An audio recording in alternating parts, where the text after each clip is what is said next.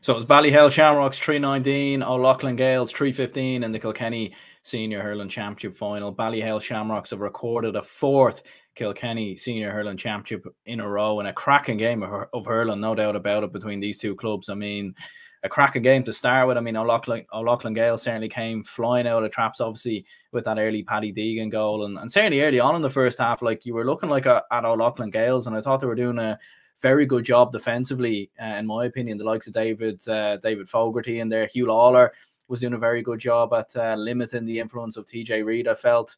And yeah, you'd have to say, like, O'Loughlin Gaels started the better, but Ballyhale Shamrocks, once they got going in the second half, you can see why they probably are the best club team in hurling in the country at the moment, like in terms of the players that they have, and obviously just that ability to turn the game on its head. You know, it almost reminds you of the Kilkenny hurlers back in the day, where they could be 3-4 points down, and within the blink of an eye, they could be 4 or 5 points up. And that was exactly what happened. They got 2 goals in the space of 60 seconds. And then obviously Butler goes on that brilliant solo run late on in the second half and completely just wipes the floor. And there was a bit of a fight back from O'Loughlin Gaels. They did miss a penalty. Paddy Deegan missed a penalty. It was obviously well saved.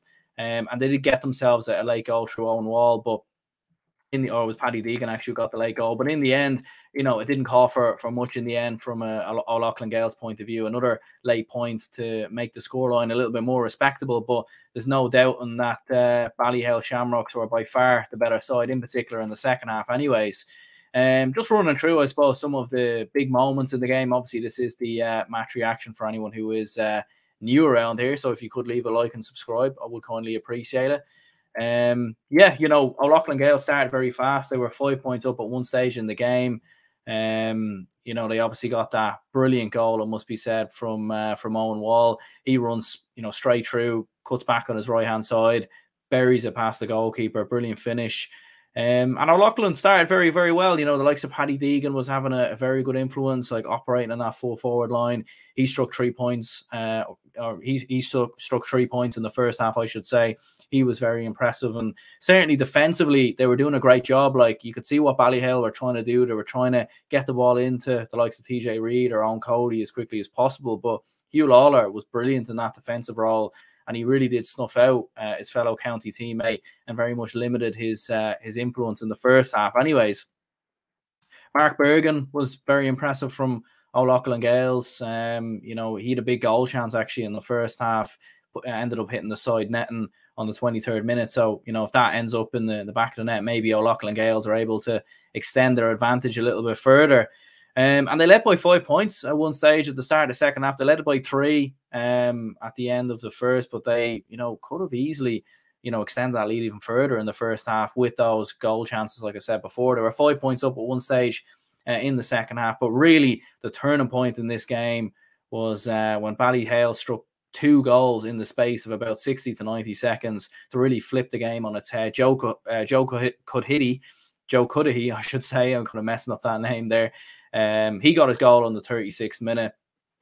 Stephen Murphy made a fine save from Owen Reid, I believe it was. And then Adrian Mullen was the one who obviously flicked in the second goal. It was a TJ Reid sideline ball, and Adrian Mullen, just with a little flick of the hurl, managed to put it in the top left-hand corner. And really from there, Ballyhale certainly asserted their ascendancy, we should say, with a lovely couple of points from the likes of TJ Reid, Brian Cody, Owen Reid, and Ronan Corcoran, who obviously won man of the match on TG Carr, was very impressive as well. And they actually hit 1-6 without reply, which really, from there, you could tell how much Ballyhale were dominant in terms of this game.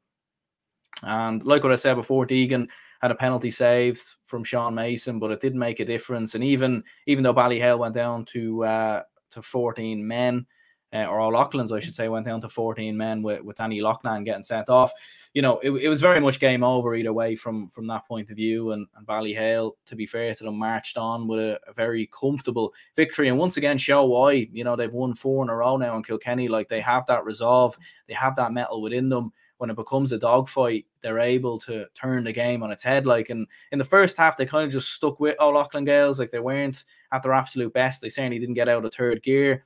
And, you know, they were only ever 3 or 4 points down. So, like, they were still always in the game.